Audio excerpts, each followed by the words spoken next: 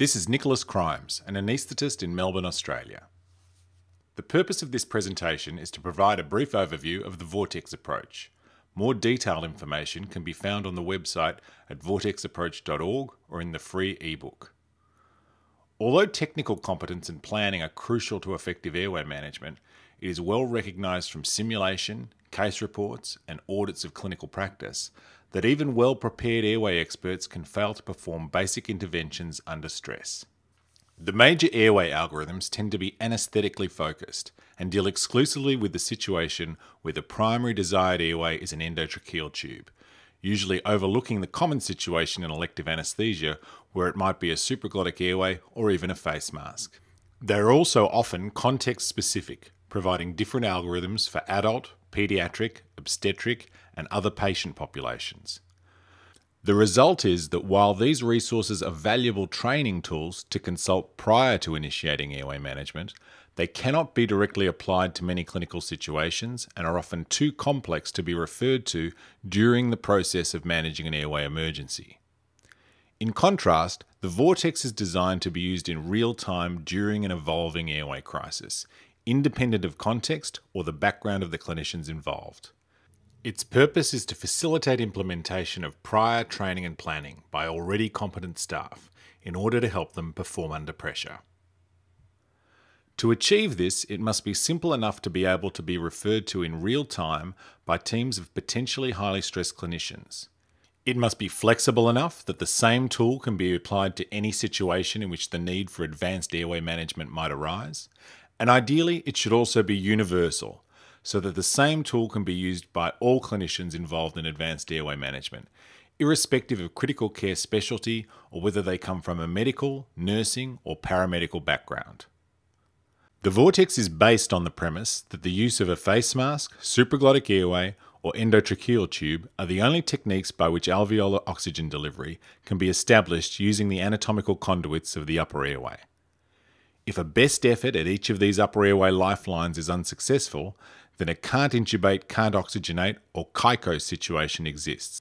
In this circumstance, the creation of an artificial passage between the front of the neck and the trachea is the only option remaining to restore alveolar oxygen delivery. The Vortex approach refers to this emergency procedure as KYKO rescue. Inability to establish alveolar oxygen delivery following a best effort at any lifeline mandates spiral movements towards the centre of the Vortex tool. The circular arrangement of the three lifelines means that airway management can commence with any one of them and move between the others in any sequence according to clinician preference in a given context. If completed best efforts at all three lifelines are unsuccessful, then this culminates in arrival at the central zone of the Vortex tool, signifying the need to initiate KYKO rescue. Conversely, if any lifeline is successful, this is depicted by outward movement into the green zone. The green zone is defined as any situation in which adequate alveolar oxygen delivery can be confirmed. The green zone is also visible at the centre of the tool, signifying that when completed best efforts at all three lifelines are unsuccessful, KYKO rescue also provides a mechanism for alveolar oxygen delivery and is a path to safety for the patient. The circular graphic on the tool is intended to represent looking down into a funnel. In this lateral three-dimensional view of the Vortex, the sloping sides of the central area of the funnel, where alveolar oxygen delivery cannot be confirmed, emphasise that this is an unstable situation where the team must keep moving forward to efficiently establish alveolar oxygen delivery if harm to the patient from hypoxia is to be avoided. The narrowing of the funnel reinforces the diminishing time and options available as repeated attempts occur, and the inevitability of needing to progress to KYKO rescue if best efforts at all three lifelines are unsuccessful. The deepening blue at the centre of the tool alludes to impending cyanosis if alveolar oxygen delivery is not restored. In the three-dimensional image, it can be seen that the green zone surrounds the funnel, making it visible at both the perimeter and centre of the circular overhead view. In contrast to the sloping surface of the funnel, the green zone is composed of tiers of horizontal rings, reinforcing that entry to the green zone at any level represents a situation of relative safety that presents the team with the opportunity to pause in order to reoxygenate the patient, assemble resources, and make a plan.